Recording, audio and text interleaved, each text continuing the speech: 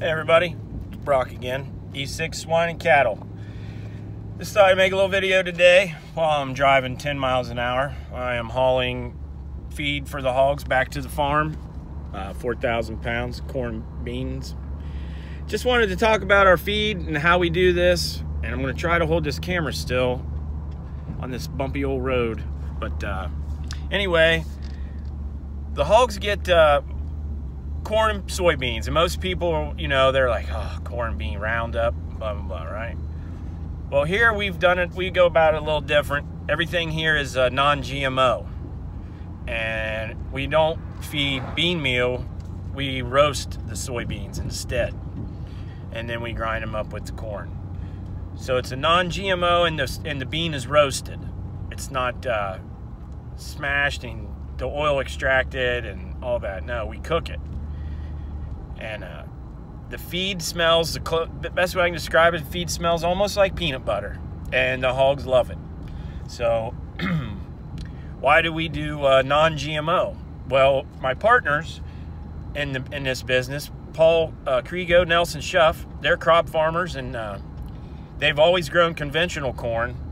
They're also no-till farmers. Nelson's been no-till since 1979, and they're both all about soil health, and without healthy soil, the food that is produced in that can't be healthy. Synthetic fertilizers and plowing and all that, you can't, you know, field tile, sucking the water out, you know, those are all just addressing symptoms to the problem. They're missing the bigger picture. So we like to do the non-GMOs. People like to know that their feed is non-GMO. I've really noticed how people are super happy when I tell them that. They don't necessarily seek it out, but they're all on board when they find out. So like 2 years ago, Nelson decided to grow some conventional soybeans instead of the Roundup Ready. So he did like 12 acres or something. But anyway, those conventional beans yielded as good or better than the Roundup Readies.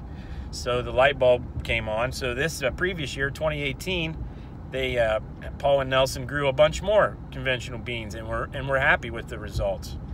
So that's it's a win-win all the way around for them. Less input, and it's a win for us because there's no glyphosate grains being fed to any of our animals.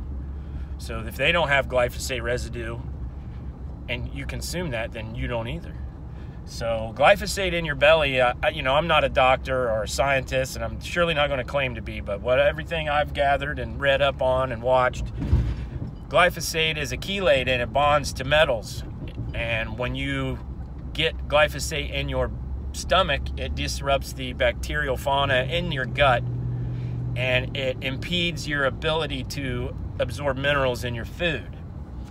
So it's a double whammy if you think about it.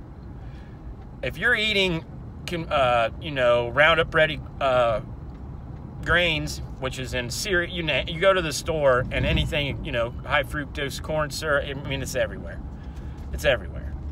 So if you're eating food that is not, as healthy as it could be, not nutrient dense, because the soil it's growing in is not nutrient dense, and it's not alive with, microorganisms and earthworms and the ability to hold water. If that soil is dead and it needs synthetic fertilizers to grow anything, what's that tell you? What's the nutrient density of that plant? It can't be very good. But now feed that's grown in nutrient dense soil, which is then fed to animals, and we consume that protein, we win. Win-win, not lose-lose. So that's what I wanted to say today about our feed and why we do what we do. I'm driving, but I'm on a back road, and I'm going 10 miles an hour, and I haven't seen a car. So I'm about to pull out onto a main road, so I'm going to shut this down, and just thought I'd make a little video today, continue the introduction into the stuff we do. Take care, YouTube. Be good to each other.